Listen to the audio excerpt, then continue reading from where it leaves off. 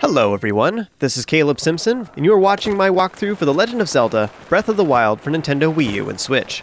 So we're continuing our massive circuit of Hyrule, just circling around and unlocking all of the towers and shrines that are right next to stables, so that we can have some nice teleport points, and also access to a lot of great farming locations for materials that'll help us to upgrade all the armor we're collecting, and also just give us a whole bunch of really good food that we can use that'll allow us to go to traverse all of the areas of the game with ease. So that's what we're going to be doing for this particular video. So this video right here is going to be me working my way towards Akkala in the far top right corner of the map, and getting the Lanayru Tower along the way. So my first objective is to go to the Riverside Stable, which is in the bottom right corner of Hyrule Field, and I've mentioned this before, but your horse will automatically snap to roads. As long as you're walking in the general direction, or galloping in the general direction of a road, your horse will automatically steer itself to stay in the center of the road, and I didn't realize this. I was like weaving back and forth trying to keep my horse like going in the way I wanted it to, because I thought I had to from like Ocarina of Time and Twilight Princess and stuff. I didn't realize it would just automatically do it, but it's a feature I really like in Breath of the Wild now that I realize it's a thing, and so I feel silly about that watching this recording now.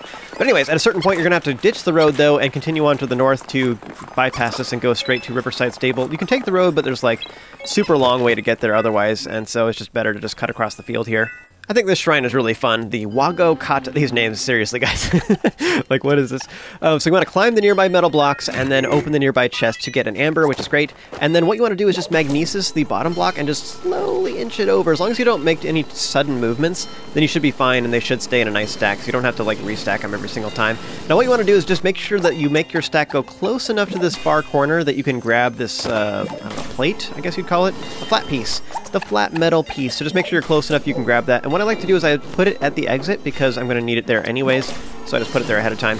And then just go ahead and move your blocks close enough, and just hopefully don't do any sudden movements to make it fall over. If it does, you'll just have to stack it back again. Luckily, they always right themselves whenever you pick them up. You know, if they ever make a Zelda VR game, I have a feeling that magnesis is probably going to be like one of the kind of abilities that we'll have in that, because it's just right up there, you know, it's just derpy enough for it to work or something. I think it would actually be pretty cool to do that, but hopefully you don't have as much trouble at this point as I did.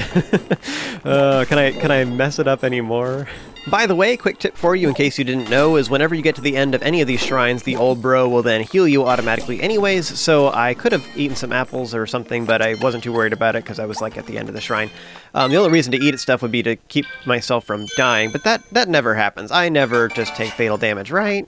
So by the way, after you meet Hestu the first time and you complete the Hestu's Priceless Maracas side quest, then you will then see him working his way towards the Great Forest of Hyrule to the far northeast, and that is where he's going to end up being at long last. However, until you go there for the first time, he will steadily like inch his way over there, and he just like he moves just like a little bit at a time. So currently he's here at Riverside, and then he'll be at the next stable as well, working his way towards the Woodland Stable area. So if you can keep, if you unlock the stables in that order, like working your way north along with Hestu, you can then get some upgrades before you ever reach the Great Forest of Hyrule. So just a quick tip for you, I don't think that he just ends up like teleporting all over Hyrule. He's just steadily working his way north as he said he would, but it is kind of a nice way to get at least a couple upgrades here and there, as long as we're going that direction anyway. Now at each one of these locations at a varying amount of upgrades, then Hestu will then tell you that he's going to continue working his way north. I'm not actually sure what the determining factor is. I'm thinking it might actually be how many shrines you've completed is what determines whether or not he's going to cut you off or not. Next, you want to head west and then north to get to the Wetlands Stable, and you can also get there by going from Kakariko. You go down the hill. There's no road there. You just go like down the hill, and it's kind of steep and everything. You can totally take your horse down it too. There's not really a good way to get a horse to Kakariko though, other than coming from Dueling Peaks, but just as an interesting alternative. I don't think it's a good idea. I'm just mentioning it, the fact that you can, because I think most people don't think you can go through there. Even though there's a road and everything like that, because there's not a road on the map, I don't think that people realize you can do that. But anyways, you want to work your way to Wetland Stable and then enter the Kayawan Shrine. I think this is probably one of the most awkward shrines in the game. It is cool, though, as far as a concept, but can be a little bit frustrating, especially if you have bad things happen to you. So what you want to do is just keep using Cryonis to get through the first room. It's pretty self-explanatory. Use it on the waterfall up ahead to make it go straight out. And then up ahead in the second room, you want to make sure you put one right up against the platform with the Guardian Scout, because if you are too far away, then you won't be able to jump to it. So just want to make sure that your block is close enough where you can climb up at that point. It is a little bit awkward, but just make sure you use the Cryonis as a shield so that it can't hit you, and then chase after it. As an alternative, for this entire shrine, you can always just shoot them in the eye. Guardian Scouts actually get stunned if you shoot them in the eye, and it will, like, reset their attack animation and stuff. So if you just aim very carefully when they're charging up and stuff, then you can guarantee that they can't shoot you at all. So, and you do additional damage anyways. You do double damage if you shoot them in the eye regardless. So that's pretty cool. As another comment, too, if you haven't really used a lot of your shock and frost arrows in particular, those are really good against Guardian Scouts. I think that, like at least in my case, I end up with tons of shock arrows, and I'm not really sure what to do with them most of the time. I think Guardian Scouts are one of the best enemies to use them on, because it just stuns them for a long time, it does decent damage, it's just good. But yeah, that all being said, if you are like me, where I'm stalling and not using arrows, like, I should just, you know, suck it up and just do it. I'm just, like, stalling and hanging on to them because I feel like, oh, you know, eventually I'll need them. I won't want to use them all up, because then eventually I'll need them and then I won't have them, you know? But if I'm not going to use them for a problem area like this, when am I going to use it, you know? So I would encourage you to, like, try and break that habit if you're like me, and then just use them anyway, because we need to do it, you know? Now up ahead, I was trying to make this platform go on like the far side of this doorway, but I keep ending up making it do towards the beginning, so I ended up just giving up and just putting a block on the far side instead, so it would prevent my forward momentum, so that I could still go through the door.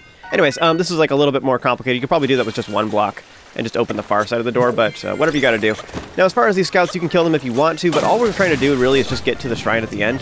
You don't have to open up all the side chests if you don't want to. I do think that the ancient core that was in the second room was pretty good, though. Now, you don't have to get that side chest in particular, because it just has a knight's sword anyways, and it's just kind of boo, it's bad quality. I mean, it'll eventually get better because it scales with the Divine Beast, but you could just ignore that, and you don't even have to kill the scouts either. You can just, like, run in circles on the platform and just let it slowly take you to the waterfall, and then as soon as you get there, just jump off. And that's all you really have to do. We're just trying to get to the old bro. You don't have to do anything else. So next, before we leave, I'm going to explore the forest just south of Wetlands Stable. This area is one of the better places in the game to farm for enduring and hardy ingredients. Now, a lot of times those two different types are in completely different locations, and you know, you'll find you have a great farming place for just one of them, but not the other one.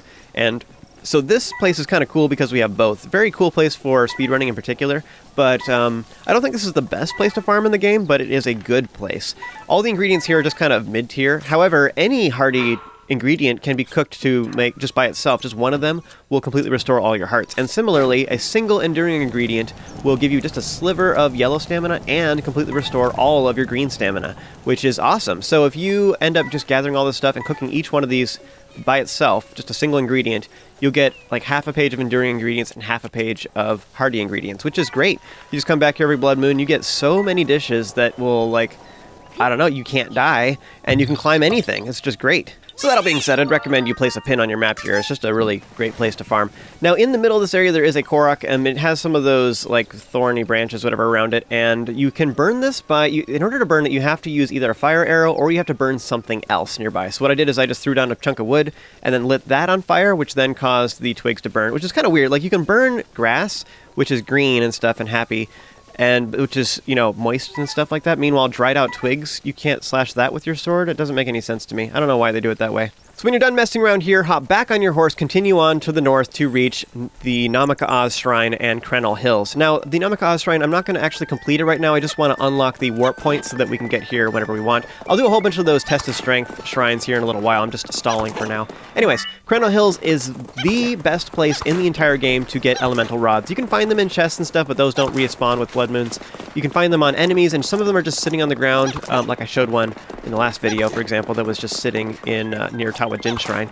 But anyways, those higher quality rods are kind of hard to find. Most of them are on Wizrobes, and you have to travel really far out of your way to get them, and they're often kind of dangerous. There's lots of nasty enemies around and stuff. So anyways, the higher quality rods are somewhat hard to find, but the Namaka Oz Shrine here at Crenel Hills is amazing for this, because there is one of each elemental type in quick succession, like right next to the shrine. So you can warp here and grab the really high quality rod and run away. These rods give you the highest elemental damage in the entire game. They have the highest damage potential, and they're amazing if you use them properly, and I want to talk about that for a little bit. I think most people don't actually know how to use these rods appropriately. One of the first things to know is that the white number that's in the tooltip, like in your inventory, is the physical damage of the weapon. So if you were to, like, run right up to an enemy and smack them at close range with the weapon itself, a rod would only do 5 damage physical damage, but then it does some additional elemental damage. Now, the elemental damage on all these weapons is not listed. I don't really know why they don't have... I don't know why they didn't include that. It's kind of weird to me. But anyways, the elemental damage on most of the weapons, the regular swords and stuff, charge up over time. So you unleash the elemental effect, you have to wait for it to recharge, and then you you know, then you use it again and it's finally back up and running. So sometimes you're doing more damage, sometimes you're doing less. I'm not sure that people notice that most of the time, but anyways, it's very important to note for the rods in particular. They have the highest elemental damage potential in the game, which is really, really strong. But you have to use them properly because there is some nuance to each element. Now, one of the most obvious examples of that right away is the fact that frost weapons, you want to use those against fire enemies, and fire weapons you want to use against ice enemies. Unfortunately, shock doesn't really have that stipulation. However, you have more options for shock resistance than you do for some of the other elements. So as a result, it's a lot easier to get shock resistance using buffs, either with armor or with food. And as a result, you don't take any damage from shock at all. So not only do you not have to worry about getting disarmed, you don't have to worry about damage from them whatsoever. So there is like nuances to it as far as when you want to use them. Also, by the way, shock weapons do additional damage to wet enemies. Let's go. So moving on real quick. So as an example, you can use a fire arrow on the Wizrobes. I think this is like the best way to deal with Wizrobes in general. If you're fighting a fire or ice Wizrobes, just always use the fire or ice arrows. It's just cheap. Like, we get so many of those arrows anyways.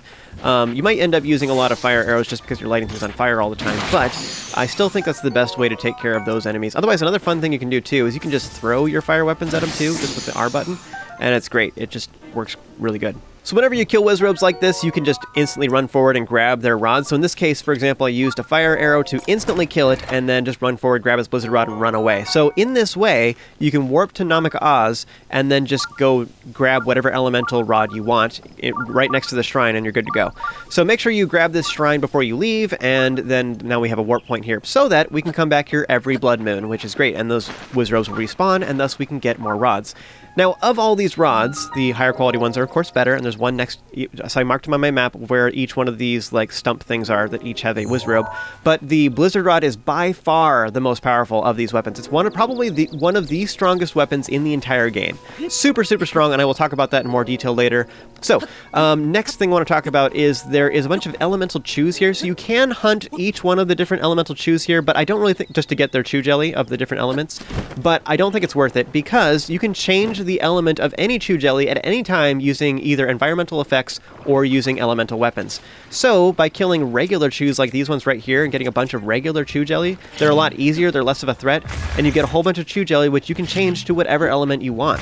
It's super easy, and by the way, when you do that, regular chew jelly is like garbage. It doesn't sell for anything, and the duration you get on elixirs is terrible. But if you change it to an elemental one of any type, it will increase the sell value and the duration you get when you add it to elixirs, which is kind of funny. It's like super easy. You don't have to do like hardly anything. The deal with that, by the way, is you have to swing over it. So if you put the chew jelly on the ground, then like stand over it with a thunderblade, for example, you want to stand like on top of it and swing so that your swing goes over it, not like, don't smack it directly. You need to just smack near it, and the elemental effect just like in the air will cause it to change. So that's how you do that. So that all being said, elemental chews are kind of scary because they can freeze you or set you on fire, or they disarm you when they shock you and stuff, and it's just annoying. Meanwhile, so you can just ignore them, just run right past them. Meanwhile, if you kill regular chews, especially in passing like that, like those two big fat ones I just killed, like they give me, each one of them gave me 3, so I got 6 chew jelly. So if you fight a cluster of chews, you get somewhere between like 6 and 12 chew jelly at any given time. So you just kill them in passing. If you're just running past and you see a bunch of big chews like that, especially, just kill them real quick, throw a bomb at them, whatever, use anything you want, and you get a whole bunch of chew jelly. And like literally, if you're fighting only regular chews just whenever they're convenient, you will end up with enough elemental chew jelly to last for all the upgrades, for everything you need to do for the entirety of Breath of the Wild. Super easy, and you don't have to worry about the harder enemies at all. Make sense? So I would just ignore elemental chews, get regular chew jelly, and change the element to whatever you want whenever you need it. Alright, I have a bunch more stuff to say about elemental weapons, but I need to get back to talking about the walkthrough, so I'm going to continue my elemental discussion here in just a little bit. So for right now, I'm heading to the Sheh Rata. I don't know, dude, all these names, I don't know how you pronounce any of these things. So I'm heading to this shrine here in the middle. One of the nice things about this one is you can go either north or south, either way. Now this area is completely surrounded by a bunch of vines, and these thorny vines, whatever, are a pain. You can't actually smack them directly with a fire weapon. You can use a fire arrow, but if you want to not waste that, one thing you can do is you can place a chunk of wood next to it and then set that on fire, and the nearby fire will cause the thorns to be burned up instead, which I'm not really sure why that's even a stipulation, but whatever, that's one way you can do this. One quick note about this is wait for all of the thorns to be burned up before you enter the shrine, otherwise they will reappear when you exit. So welcome to the Sheh Rata shrine. How this works is there is a crystal switch in the corner, and when you hit it with anything, it will then cause the water level to rise and lower. Now, this will spin a laser if you spin this rotatey-doober over here, and what that'll do is it will hit the crystal switch after a delay. So if you want it to be delayed, you can use that. But what we want to do is we want to open up a nearby chest that is available only when the water is lowered. So do that real quick. So meanwhile, this platform is spinning, so this laser will then hit it. I think it's better overall to use bombs for this next part. So here's how this is going to work. What I'm doing is I'm placing a Cryonis block over there so that I can get on top of the platform. And then after that, I'm going to place some convenient bombs. Now, something to know about using both circle and square bombs is you can use them at different points. So you can lay them down and set them down at different points in order to activate switches. This allows you to get some pretty specific control over various things. So what I'm going to do is I'm going to place a platform like far away off to one side and place a bomb on top of it. And this means that when I use this bomb explosion, I want to make sure that the radius is far enough away that I don't break this block with my other explosion, but close enough that the radius will hit the switch. So next I'm going to place my other bomb on the other side. This will allow me to use this explosion over here. Now I can also hit the switch using arrows or rotating the thing over there to make the laser go around as well, and that would be another potential option too. So one way to solve this portion of it is you can just rotate the doober once again, and then this will give you a delayed reaction with the laser so that it will spin around and then it will hit the crystal switch so that you have time to swim over here and get up into this platform before the water level lowers. So that's one way of doing it. Otherwise, you can also use bombs. So here, for example, I am moving over this metal barrel, and then I'm going to go ahead and activate one of my bombs. Doesn't matter which one. So I've activated them as long as the radius of the explosion is far enough away where it doesn't destroy my Cryonis block with the opposing bomb, then I'm fine. So I can either do that or use the rotatey-doober. Either way, go ahead and place the metal barrel on top of the switch that was in the lowered water earlier. This will open up a nearby doorway that allows us to get to the end. Now, real quick, there is an extra chest. However, in order to do that, we have to have the water level raised. And in order to do this, the easiest way is to use bombs, which is why I was showing that more complicated method. You didn't have to use 2 bombs. You could have just used 1 and used the spinny doober earlier. But I just think it's cool to use 2 bombs. It just makes me feel a little more awesome. I seriously think that boomerangs are some of the worst items in the game. They're just bad. Like, I don't know, you throw them with R1. I think the idea is cool because they have like a different firing pattern or whatever compared to other weapons. I think it's a cool idea. I just don't think the execution actually ends up being that great. They're just not worth it. Like, other weapons just do more damage. If I really want to do good range damage, I'd use arrows, you know? It just, I don't know. I think it's a cool idea. It just doesn't really end up being super cool, in my opinion. I do know some people that really like tri-Lazal boomerangs, though. But I'll be talking about all the best farming locations for stuff like that later as well. In case there's some of you who really prefer boomerang weapons, I think, yeah, like I said, I think boomerang weapons are terrible, but if you really like them, I will provide you with the farming locations for that later on. So as a quick reminder, if you still have thorns around this because they reappeared, that's probably because you either didn't burn them up in the first place or you entered the shrine before they were all completely burned up and then they just reappear. So if that happens, just set them on fire again and this time wait for them to go away. So next, hop back on your horse, continue on towards the east to get to Lanayru Tower. In the meantime, I will continue talking about rods because rods are awesome, which is elemental, my dear Watson. Elemental. So, the regular rods are terrible, but the Blizzard Rod, the Meteor Rod, and the Thunderstorm Rod are significantly better, so I'm just going to talk about those. Who cares about the other ones, right? Alright, so let's talk about the Thunderstorm Rod. As a quick reminder, shock weapons will do additional damage to enemies that are wet, and I believe it's typically, sometimes it's 10 damage additional, sometimes it's 20 damage additional. I think the higher quality ones always do 20 additional damage on top of the regular shock damage. So that's when enemies are wet. So, really good thing to use when it's raining. So whenever it's raining like this, you're like, you know what I mean? Like, everyone's like, oh, rain is horrible in Breath of the Wild, but you know what? If you start thinking about it in terms of shock weapons, rain is kind of awesome because you just murder everything. So anyways, Thunderstorm Rod in the rain is amazing. So anyways, the Thunderstorm Rod shoots out 3 balls that do 30 damage apiece, and if it's raining, then it does additional flat 20 damage. So what that means is if you can hit them with all 3 of the lightning balls, you'll do 90 damage plus an additional 20 because they're wet. Now, one weird nuance to know about that, though, is if you are too close, then it only does the damage of 1 of the lightning balls, and I don't know why this is, so you have to be a little bit further away in order for it to accurately damage all them with all of the balls. So it's actually this, like, real sweet spot where you have to be just the right distance away, where you're far enough away that all 3 balls do damage, but also, like, close enough, yeah, you have to be close enough that all 3 balls hit them, but far enough away that they actually take damage from all 3 of them, which is kind of strange. So, ideally, you do, like, fat enemies when it's raining, outside would be ideal, and or enemies that are wearing a bunch of like metal weapons and shields, you know?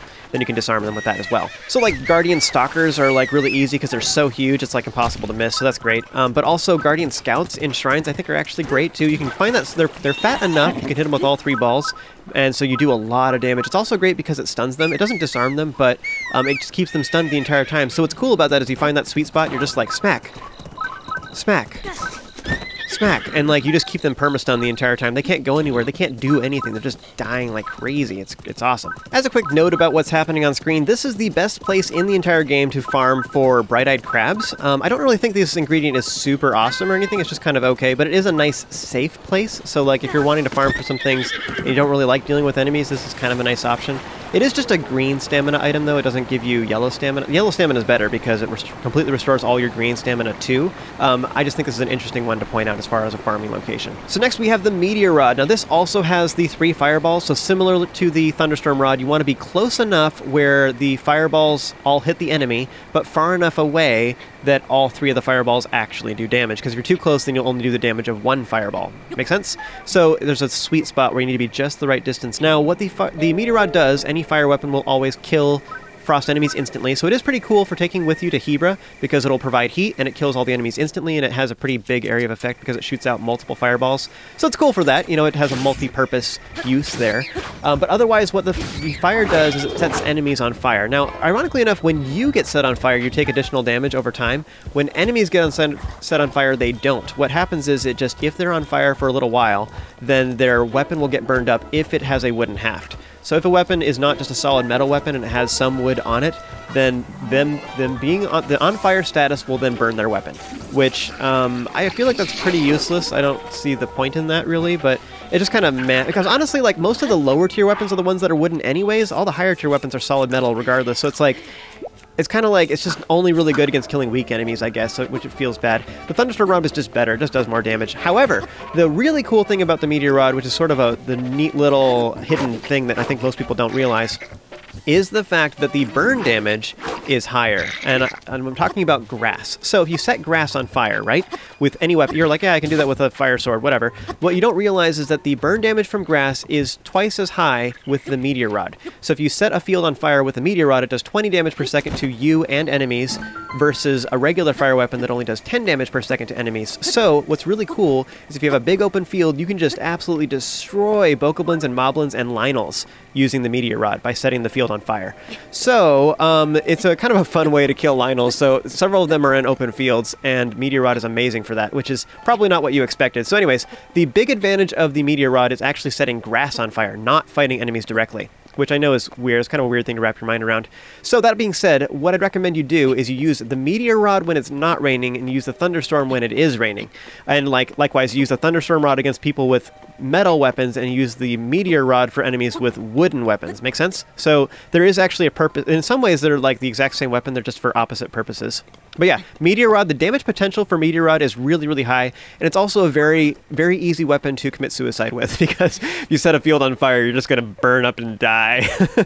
So just be very careful when you use it, but it is a lot of fun. So lastly, we have the Blizzard Rod, which is the most powerful of all the different rods. What it does is it freezes enemies, and it has a big cone unlike the regular ice rod. So it has this huge cone that hits everything in front of you, like amazingly, huge area of effect.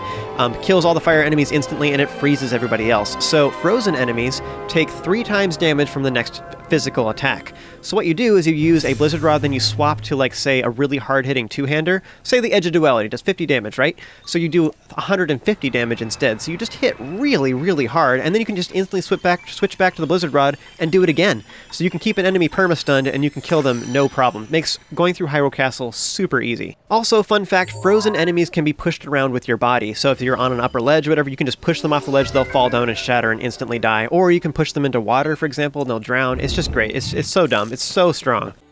Alright, Lanayru Tower. So Lanayru is kind of like from Aegis Bridge. It goes up north of Kakariko, goes up and around, follows the water, then it cuts across Samasa Plain, follows the water over here, goes all the way up here, and this part's super annoying. All these islands, Tingle Island all the way to Davdi Island, these are all part of Lanayru, even though you can technically get it from there from Tal Peak, you can fly over, but most of the time, basically, everybody's going to, like, up here near Ulria Grotto, and then sailing over. So basically you get to here from Akkala, but it's not considered part of Akkala, it's part of Lanayru, which is stupid. Anyways, I disagree with this.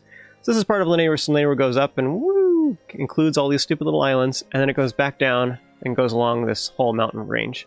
Now this is like practically impossible to climb. You can do it, but really hard. So anyways, don't climb this.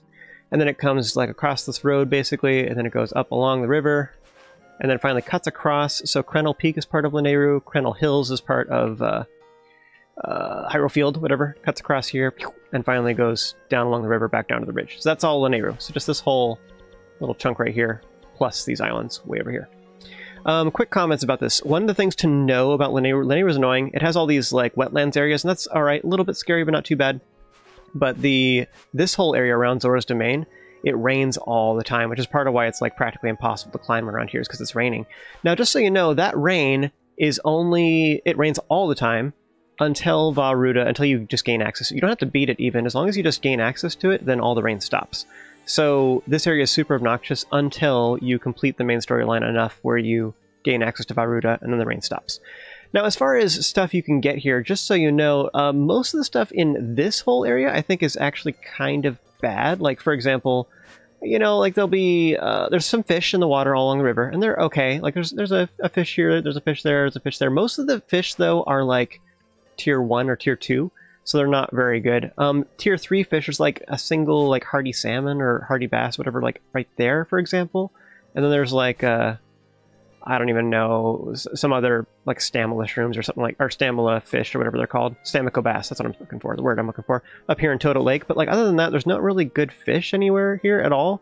There's like frogs, which frogs are like okay. And then there's like, I don't know, some bugs here and there, but there's nothing really super cool. It's like all the farming stuff here is bad. Because like I was just talking about here, there's like one hardy bass. Like, that's not worth going way out of your way. It's not close to a shrine. It's really far away. There's only one of them anyways. It's just a terrible farming place. So anyways, you can get goodies around Zora's Domain, but it's all kind of garbage. So anyways, I would say there is like some good things for frogs, especially right here.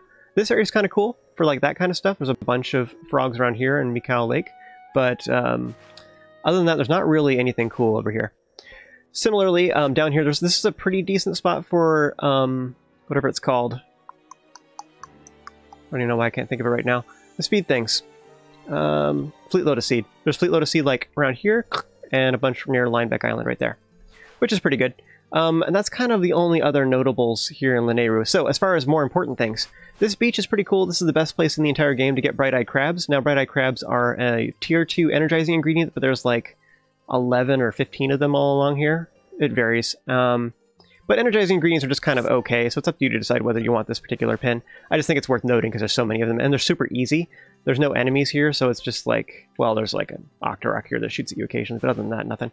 But a better place than that, this is kind of the only really worthwhile pin in Lanayru, in my opinion. And that is, well, technically, I think Telta Lake.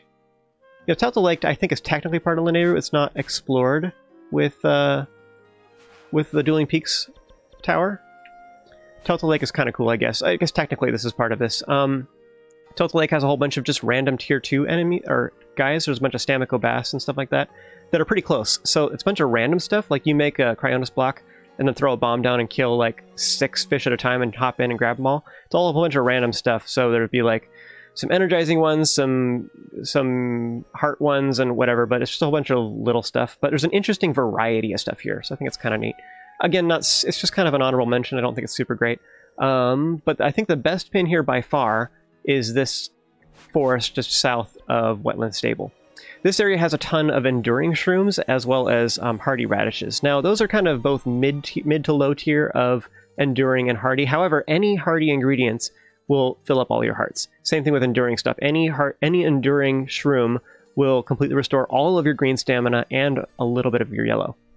So if you cook a single Endura Shroom by itself, you can make a dish that will completely restore all of your stamina, which is awesome compared to like getting 4 or 5 of these stupid crabs. You know, you get all the crabs here, you make 2 or 3 dishes. Meanwhile, you go here and you can make like 15 dishes of each of hardy and stamina stuff. You know what I mean? It's just crazy. So this is just such a better farming place comparatively that this is overall not worth it. But whatever you want to do there, this is a fairly nice spot as well. It does rain more often here than a lot of other places. However, it isn't raining continually after you gain access to this. So just as a quick comment, if you did want to farm here, kind of the only place in here I think that's worthwhile is actually the shrine itself. So you warp here, it's surrounded by Fleet Lotus Seed and like hot-footed frogs. And then if you go upstairs, there's also a bunch of sneaky river snails in the little pools where all the little kids are like wading around in there. So you can get all those too. So that's all great. And as another comment, one last thing worth noting is I know a lot of people associate Polymus Mountain with getting shock arrows. However, just as a comment, like, you are way better off getting money and then going to shops and getting shock arrows. Like, if you want shock arrows, go to shops, like get them down here. Go all the way to Lurelin Village, or go to, I think you can buy shock arrows here as well in Rito Village. I'm actually not sure where all the shock ones are. Regardless, you go to all the shops, buy them instead, and you'll be way far ahead. I know they're expensive. It's like 420 rupees for a stack of, or for 3 stacks of 10 or whatever, but that's 30 arrows. Like, look at it this way. If you can spend 420 rupees to get 30 arrows, right? Meanwhile, Polymus Mountain, you're lucky if you get like 15 or 20 or something like that. Whatever. I don't know how many is up here, but they respawn every blood moon, and yes, they're free, but you're sneaking around or whatever. Let's just say for the sake of argument that it takes you 20 minutes. And I think that's actually being really efficient. I bet you it takes you longer than that. It takes you 20 minutes to go from this shrine to go all the way up here and sneak around and grab all these very, very carefully. So if you did that, 20 minutes, then meanwhile you could farm for things that you can sell for even 100 rupees. Let's say you're farming for, especially dragon parts. Dragon parts you can get 300 rupees every 15 seconds.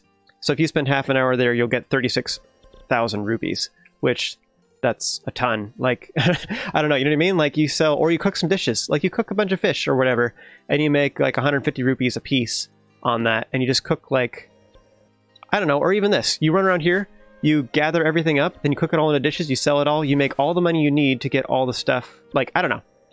It's faster, I guess, than going up here. It's less dangerous, you make more money, you get all your shock arrows instantly, and you get like twice as many. You get 30 shock arrows instead of 10 or whatever. It's just better. So anyways, that's everything in Lanayru. I would say overall the best thing by far is this guy. But yep. So next I decided to sail north to the So Coffee Shrine. So Coffee. So this, I don't want to do it right now because it is a minor test of strength. I'm going to do all the tests of strength here in just a second. So that's actually going to be in the next video. So I will be doing those here in a little bit, but I decided I wanted to do them all at once so I could have an attack buff for the entire duration. Now, next, I went over to my horse, but unfortunately some of these style enemies appeared right at the same time.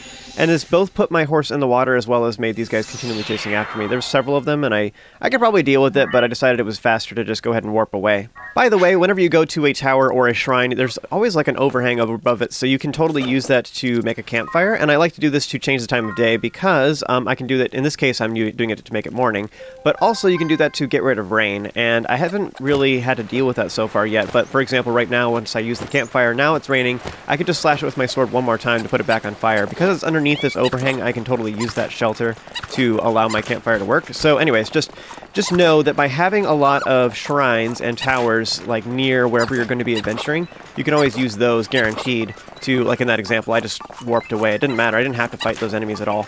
And then I just went ahead and went back to my horse. So this did two things for me. It just made it so that it's not going to be night wherever I'm going, so I don't have to deal with any style enemies moving forward, but also that I could change the weather if I wanted to. So next I'm continuing on towards the north, and this road here forks several different times. So one of them leads towards Death Mountain on the left, the other one leads towards the tower on the right, and then after a little while that'll fork off a couple times as well. But basically I'm trying to go just left of the tower where there is a stable. Now as a reminder too, as you're running along these roads, I still didn't realize at this point in the recordings that the horse would automatically snap to the road, so I'm constantly adjusting for it all the time. But it's pretty straightforward. All you have to do is, as long as you're pretty close to the road or you're like aimed towards it, the horse will automatically snap to it and just follow it automatically, so you don't have to steer. The only time that's really necessary is if you're wanting to specifically leave the road or you're trying to choose which direction to go once the road forks. So once you get to a fork in the road, then make sure you choose it. So in this case, farther onto the north, I chose to the left, and then I need to go up this hill because there is a shrine here. So welcome to the Kasho Shrine. Kasho or Kasho? I'm not sure. There's nothing to make that E say E, so I think it would just be Ze. But anyways, this first apparatus, what you want to do is there's two of these spikes that are like vertical, I guess, and then two of them that are horizontal. What I recommend you do is just put the vertical ones to the far side. So what you want to do is have like the two horizontal ones kind of in the middle, and then you can just lean forward, and the two vertical ones will go away. Now, just so you know, the underside of this apparatus is all total spikes, so there's no goodies under there, no hidden chests or anything. everything. Once you finally make an open path, you want to continue on towards the next room, and here we have a crystal switch that will temporarily deactivate all these lasers. Unfortunately, just so you know, a lot of puzzles like this in a lot of shrines, the lasers are usually tall enough where you can duck underneath them.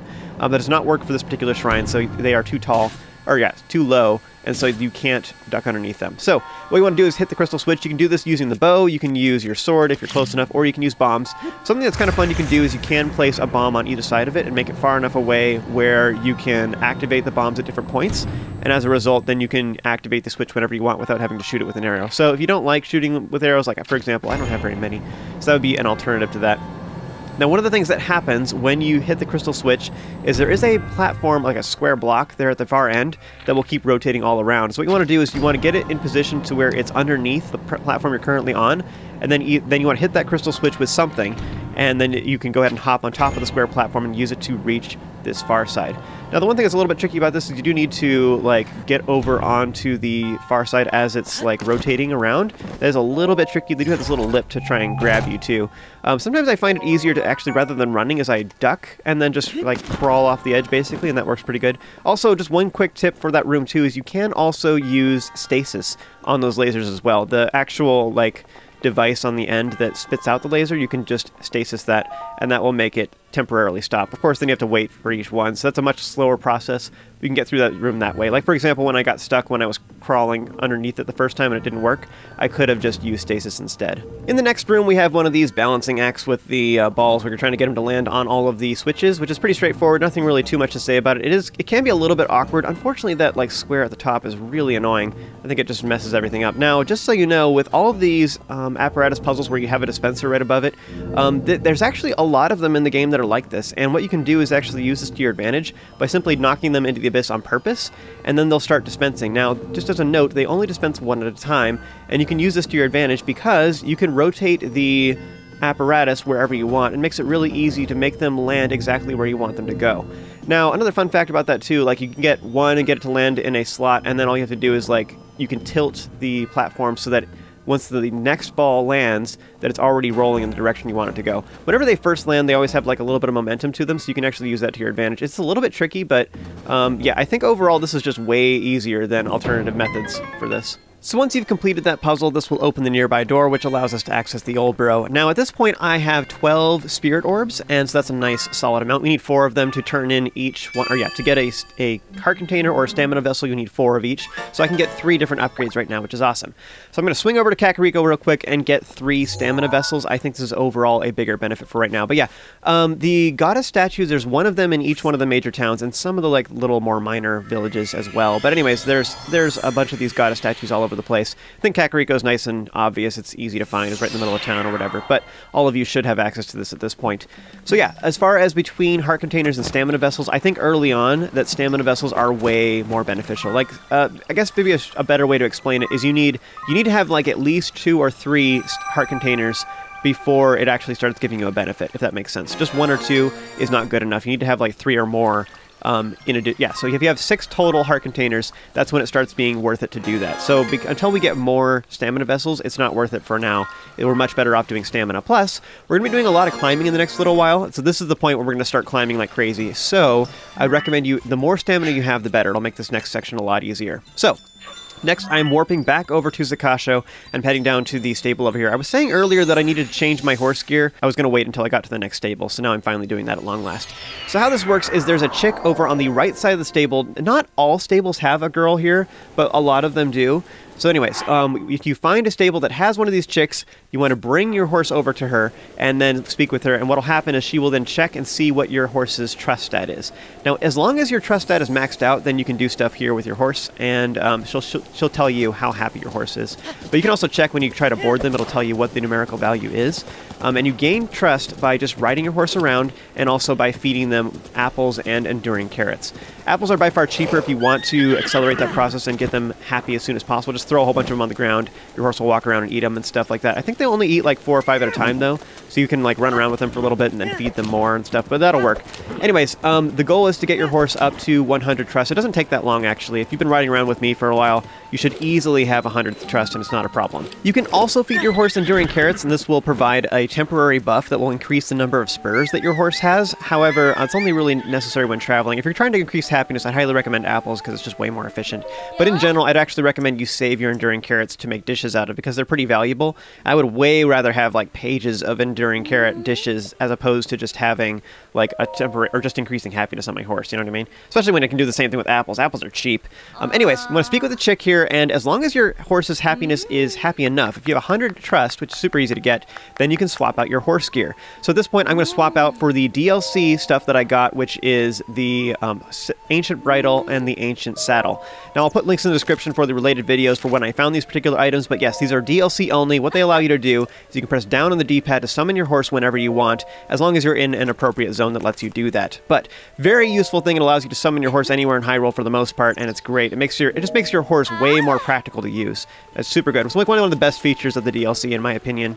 But yeah, huge thanks goes out to all of my Patreon supporters for helping to make this possible. And if you enjoyed this video and found it helpful, be sure to throw a like on it, subscribe, and stay tuned for more content just like this. Remember to stay awesome, you have an amazing day, and then join me for the next video where we'll continue on with our Circuit of Hyrule collecting all the towers.